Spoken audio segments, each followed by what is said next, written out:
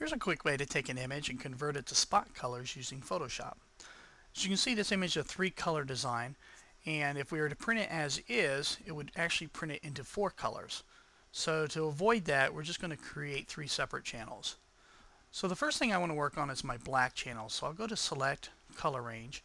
If I select this black area here, keep my fuzziness pretty low because they're solid tones. If we turn that too high, what will happen is it'll start pulling colors out of other areas. So we want to keep it about 20. If I hold in my Shift key and begin to select any other black areas there might be, and then hit OK. This time we can copy, choose the arrow here in the channels. We want a new channel. If we do a new spot channel, any areas that we have will create solid 100%. So we don't want that just yet. So we're going to do a new channel under the selected areas, and for the color, we're just going to type in black under Pantone 100%. Now we're going to paste it into there. That's want to double click on this here and make that a spot color. Okay, now we'll go back to CMYK. I want to find out what this red is. So if I go to my eyedropper, I can choose this red, select my color swatch here, and go to Custom. 179 pops up. It's going to try to find the closest color for you. So it's a 179 red, but I'm going to add a little bit of trap. So this time I'm going to select only the solid red area. I'm going to hit OK. I'm going to zoom in here, and I'm going to add a little bit of trap. So I'm going to go to Select, Modify, Expand by 2 pixels. And you can see it expanded into that area. So this time I'm going to go back to my arrow here, and this time I'm going to go New Spot Channel at 100%, and Pantone 179 was already selected.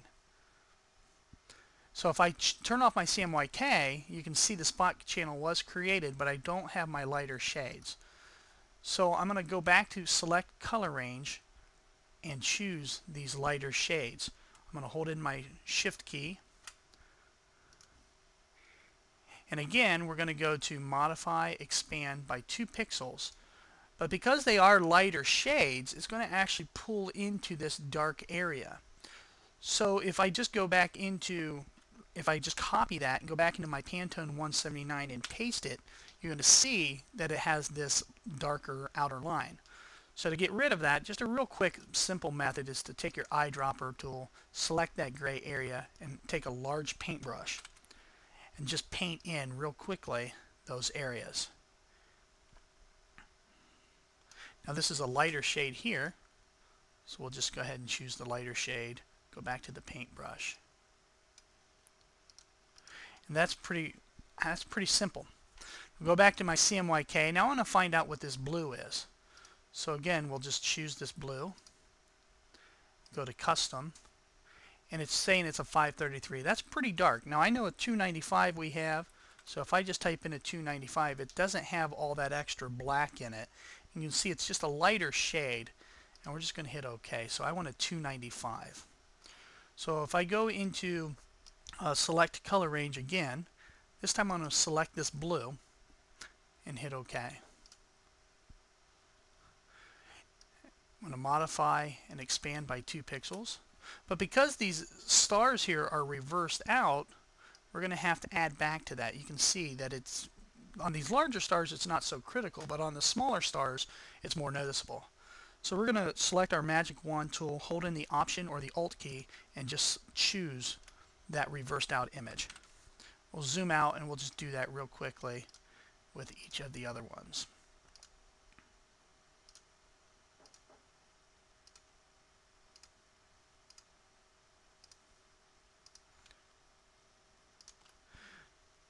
I'm going to zoom in this area here, and you can see these smaller stars lost their fill.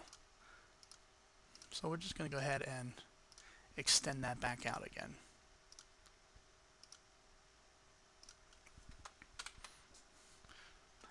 Now we can go back to this into a new spot channel, and this time we're going to change again to a 295 blue, 100%.